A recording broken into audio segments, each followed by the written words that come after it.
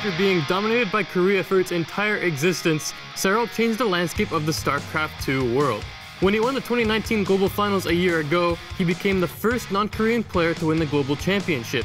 Since then, Serral has backed up that performance with other international wins. Entering the 2019 Global Finals, Serral was viewed as the favorite to win over top Korean players like Maru and Dark, but this time around, the trophy would head back to Korea. Korea's top seed in the WCS Global Finals was Dark, a Zerg player who had placed consistently well in WCS Korea in 2019.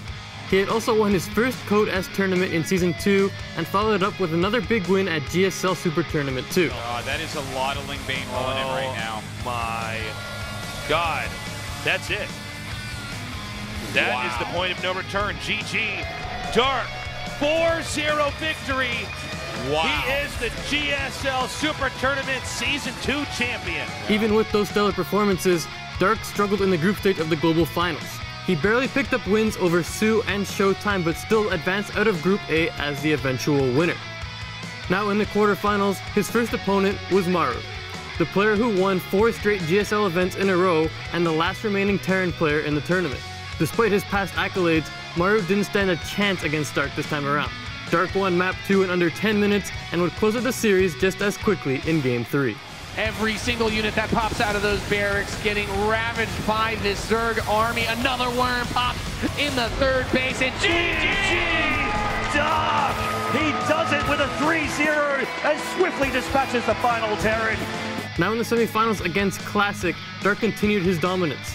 Although Classic seemed to put himself in strong situations, Dark had an answer to everything the Protoss player threw his way.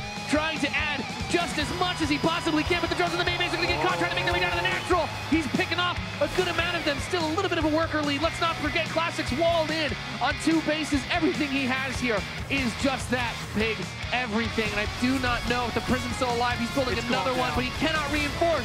As hard as he can.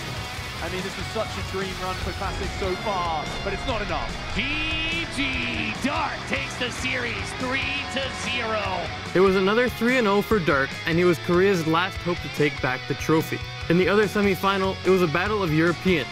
Serral was 1 match away from returning to the finals. However, a 17-year-old Zerg player by the name of Raynor stood in his way.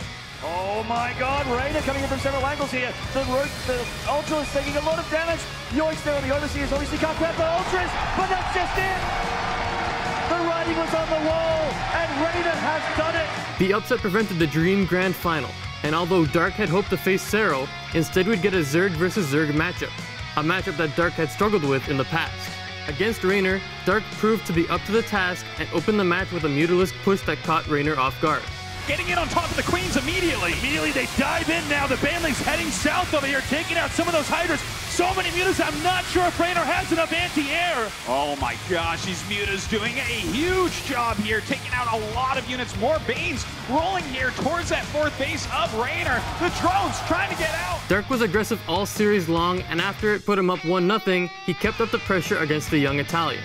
And in fact, all the infrastructure here for Raynor is exposed. He cannot afford to lose these structures. It is absolutely in the way right there, killing his own buildings to try to get through that +2 carapace upgrade. Never gonna finish, but with these lurkers out, you can't really engage. Dark is just out-positioning Raynor everywhere. Although Raynor would eventually win a game, Dark quickly found himself 1 map away from winning it all, and he seemed to have the perfect strategy in Game 5.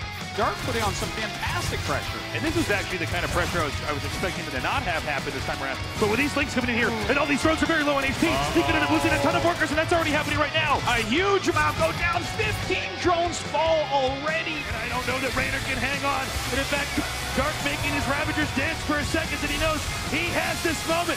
He will be becoming possibly the champion. GG, Dark takes it. And that is it.